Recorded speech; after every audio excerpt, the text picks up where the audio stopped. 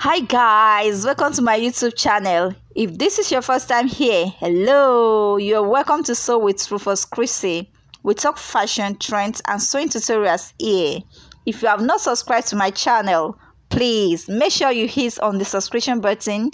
It's free, and also turn on the notification bell in order to be the first person to see our notifications whenever we post new videos. Thank you. I love you guys. Okay, so this is my cone. You can see it. So this is the pattern that we made. I used it to cut out 12 cones because we're working on 12 cones. So I cut 12 cones out, and then the next thing to do is to mark. We're going to do marking because we're adding our bony, and there are ways of doing this. You can actually add your bony and your crinoline, and then you can use your you can use ridgeline and crinoline, or you can use double of this and then use plastic bony. You can also use a crinoline and then your plastic bony. Depends on what you have and what you want to do. But for me, I'll be using crinoline and then bony, ridgeline bony. That is what I'm using for this one because it's easy to sew, and then the effects will come out nice. I'm not supposed this one, I'm just using it to I want you to see it, that you can work, when you're making your cones, you can work with different materials. Welcome. My name is Rufus Chrissy, and now we're working on petticoat. You see, I just use the paper, the cutout pattern that we did to cut this out, and I have 10 of it. I supposed to have 12 of it, but because my fabric is not enough, so I ended up cutting 10 panels. Now I told you I can manage it. I know how to manage it. So now what I did here is that I measured 9 inches. I placed it like this on fold. We're still going to put it on fold like this. I put it on fold like this. We open it up as well, but the first thing is putting it on fold and then marking it out. Then I measured 9 inches each. You can see it's from here to here is 9 inches. Then I will place it on this place again on the line, and then measured another 9 inches. You can see is I will place it on this line again, and then measured another 9 inches, and then like that 9 inches, and then 9 inches. You can see what I have it. Then I'm going to open it up. You can actually use marker. I used pen because there is no marker, so you can actually use marker. Now this is how to measure it out. You're going to place it on this. Can you see it very well? On this place, and then you're going to measure your 9 inches. Then you move it, measure 9 inches, keep moving it, 9 inches, 9 inches. Can you see it? 9 inches, 9 inches, 9 inches, and you're going to do it round. So you're going to have this curve like this. Then you place it on the same line because you have to do it again. You place it on the same line, measure 9 inches, 9 inches, 9 inches, move it round like this, like this, and like this. You have the same thing. Then you're going to do the same thing from here, 9 inches, until you get to this place. You understand? This is my last line, and I have here with me 1 2 3 4 5. So I have 5 lines that I'm working on. So the purpose of measuring it round is that so that by the time you're connecting it with other panel, the bones, where you are putting your bony is going to fall into the same line. You understand? So that you won't have one here, the other one at the other place. You understand? So that you can have it on a straight line. So I'm going to use this bony, original bony, and this bony is just quarter. Okay, it's half. This is half inch. This bony is half inch, unlike the other one. The smaller one should be quarter or thereabouts. So this one is half inch. This is the bigger one, bigger size. This one is very big. It's originally bony. That is what we're using. So I'm going to cut it. can see it. And then this is how to do it. I'm going to leave half space here, half-inch allowance for sewing allowance, because if I put it to this place, it will not form whatever I want it to form. So I'm going to leave my same allowance here, which is going to be half-inch, and then I'm going to sew the tip on this line. That's the purpose of the line. I will use it to trace this line. You understand? Just same way. That is what I'm doing. So make sure that it's on this line.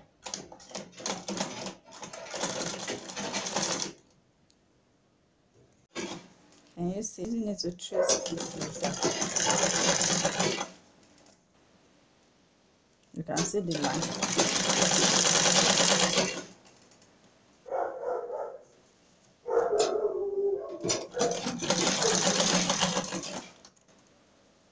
So I'm leaving half-inch. Don't forget, half-inch.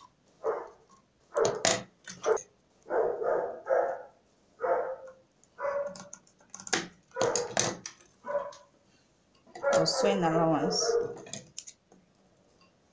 That's half-inch for sewing allowance.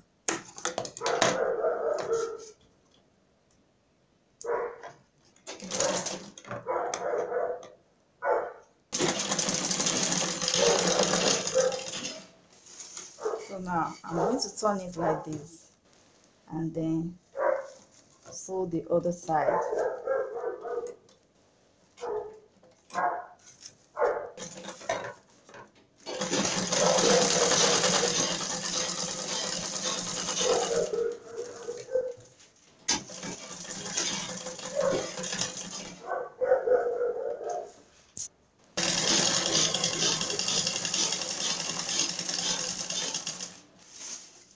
So you can see this is the first one.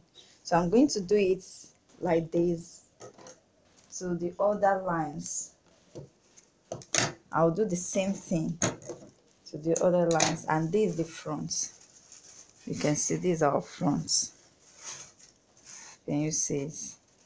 Okay, so you can see now I'm done with the sewing of the bony. This is my bony, and you can see it. The only thing I'm going to do now is that you can see this is one layer.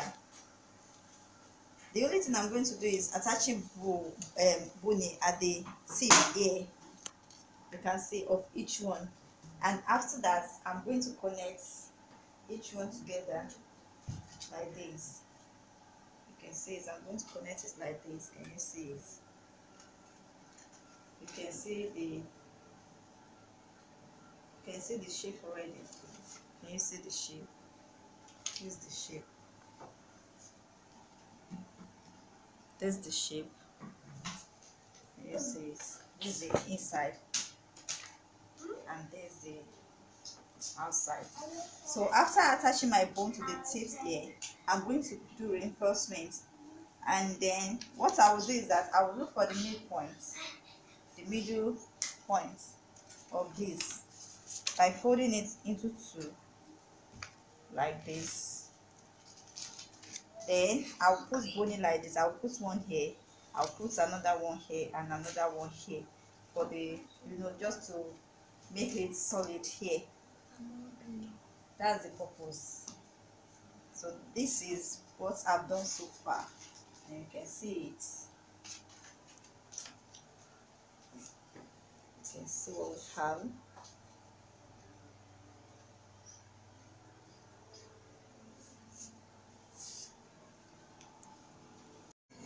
Okay, so now to make the cone, is still about what do you call it, reinforcement, because I don't want this one. You can actually put it like this, but if you check most of this structure conical flare, the structural designer skirt like this, you see when you're working, this cone will not be able to hold each other very well.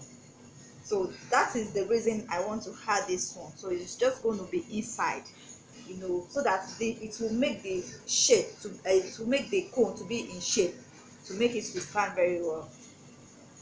Without you can see. Okay, so I'm using this is our pattern. You can see this is the pattern that this is the pattern. So I will just fold it. I'm folding my materials. I don't want it to be too much inside. You can see this is the pattern we'll be using. Now I'm going to place it on it like this. The length that I'll be using will be equal to this length. This place, not this one, not this mouth there, not this folded mouth, this mouth. That's the length that I'll be using. So this is the length. Now I have my length. This is my length here. Okay.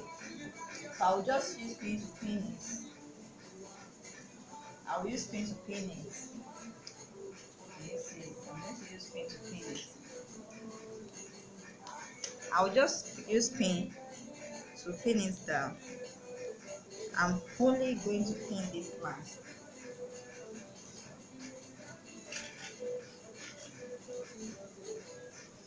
I'm just going to pin it. And then here.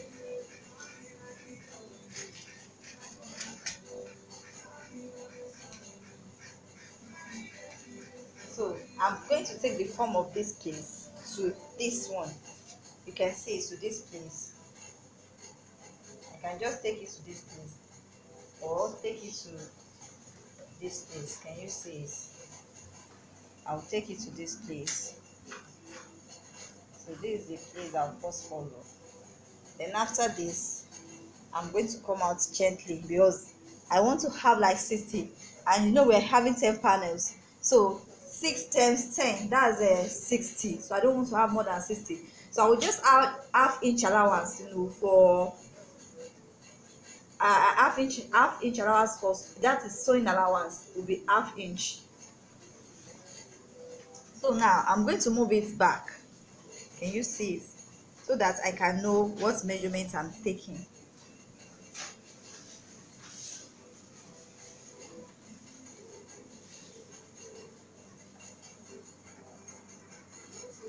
So for this very one, I'm supposed to use 3, you know. If I open it, it will be 6, but I'll be using 4. I'll be using 4 instead of 3. So I'm using 3.5, and then that should be 7. So I will have 70, and then half-inch for sewing allowance. So I have 4 here, 4 inches here. Can you see? So I'm going to connect it from this one here. I will hold it back like this. I'm going to fold it back like this, and then connect it with this line here with my ruler.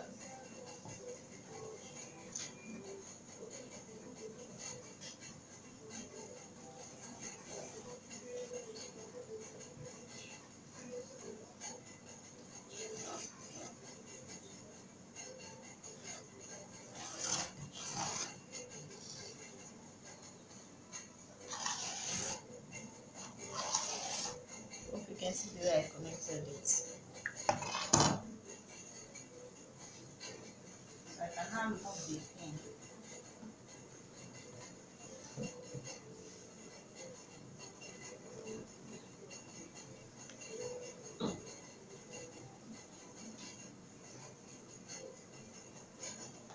So now you can see it. I have to cut it before removing it so that it will not just, you know, scar.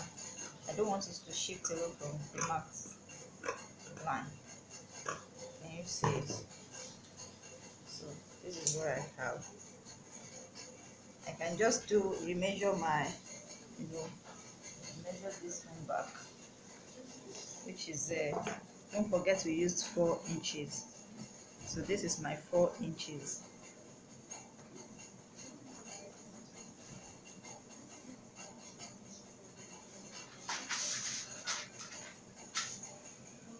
This is my 4 inches, and I connected my 4 inches to this line. Can you see? I'm going to cut it out like this.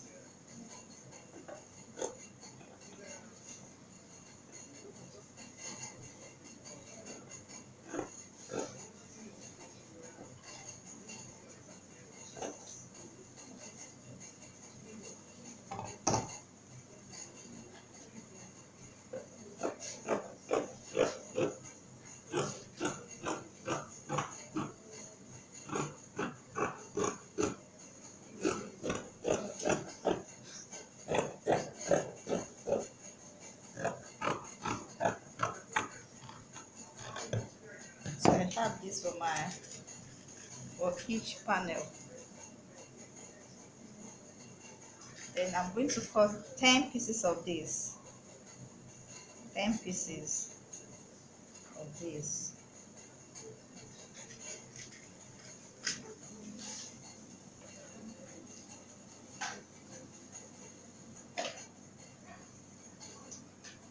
I'm cutting 10 pieces of this.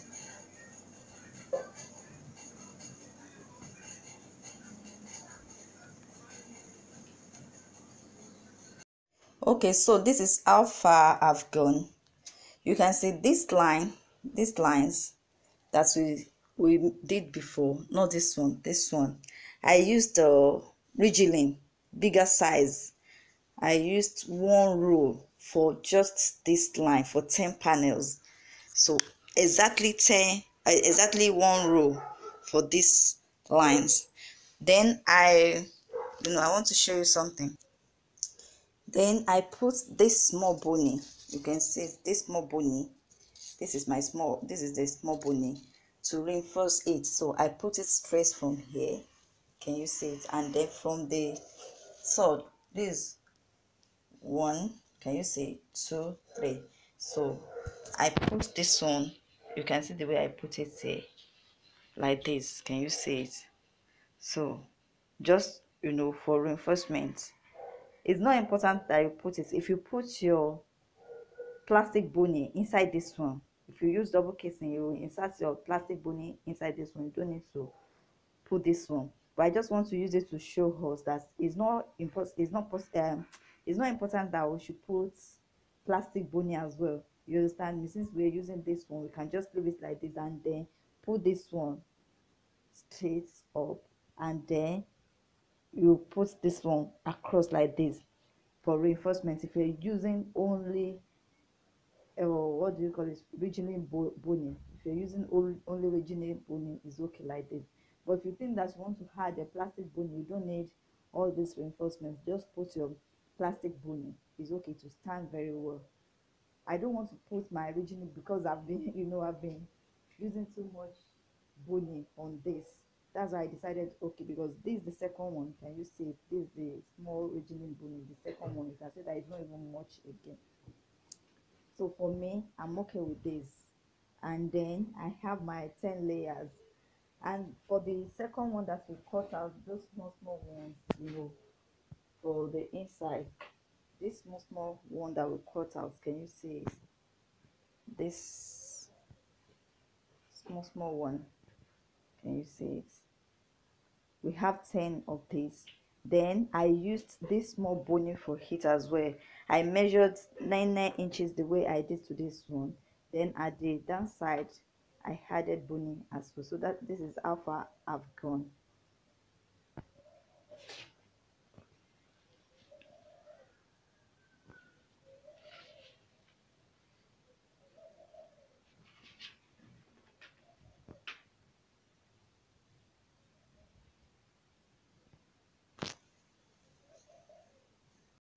Okay, now to join everything together, you can see that I picked this one first, this one, and this is the hub.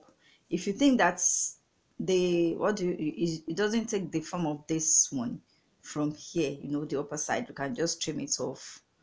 And as in, you place this one, you fold this one, and then fold this and place it on it to to cut out the shape, just like 3 inches, 2 to 3 inches. You can see it takes this shape, both the back and this one, the smaller ones inside. We're just using it for reinforcement. It's not important that you put it. If you don't put it, it will still form.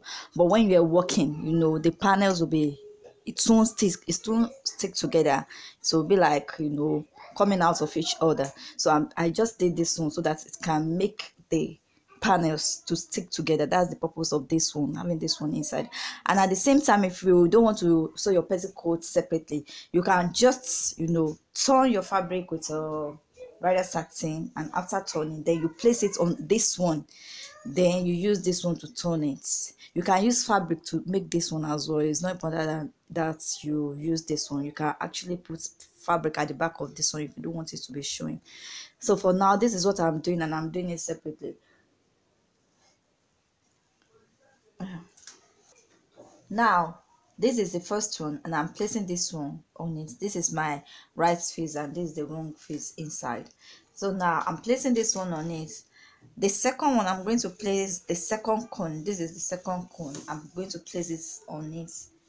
You can see this is my right. Placing the second one on it. This is the front and this is the back. So I'll place it on the first one. Can you see it like this?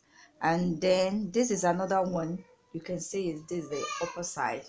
Now I'll place this one on it like this. Can you see it? Okay, sorry, this is the last one. I'm not placing it on this one.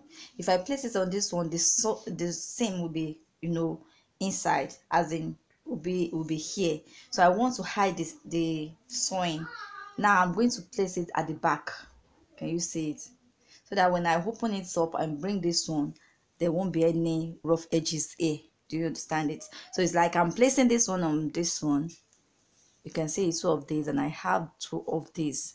Don't forget front and back. Can you see it?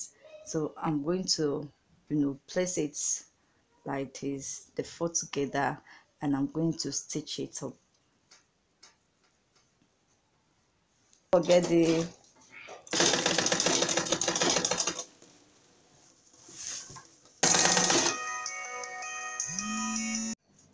okay. Now you can see is this the two that we had it. Can you see it? And then this is the other two. So for the next one, I'm going to hold these two together. You see what I'm trying to say? This place is now inside this one. Can you see these edges, rough edges is now inside? So when I close it up like this, you can see where I have it, so it will not scratch whoever that is wearing it. Can you see it? We have just all the same, it's, you can see that it's there, are hidden here, and then this one will come here, this one will come to this place. Then I'll put another layer. I'm going to join another layer to it. So now I'm going to place another one on it. Can you see it? It's going to be on it, and another small one inside. This one goes to the back. Don't forget we're having the two here. This one comes to the back and this one to the front to cover this one up, and we're going to sew it again. Can you see it? We're joining it again, and when we're through, we move this one here and then close it together, then add another one.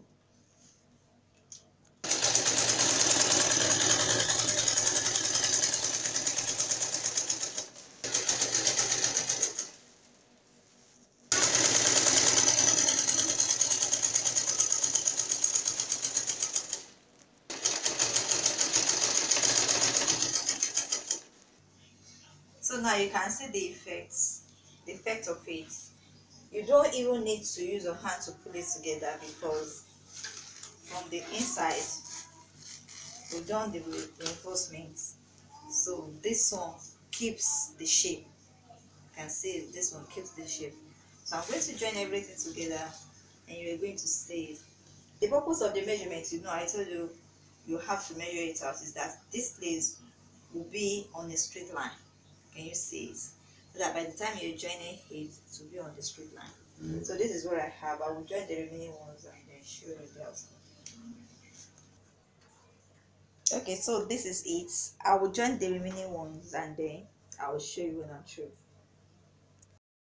Okay, so this is our petticoat. You can see that it's really gorgeous and beautiful. Yeah, I love it. Yes, can you see it?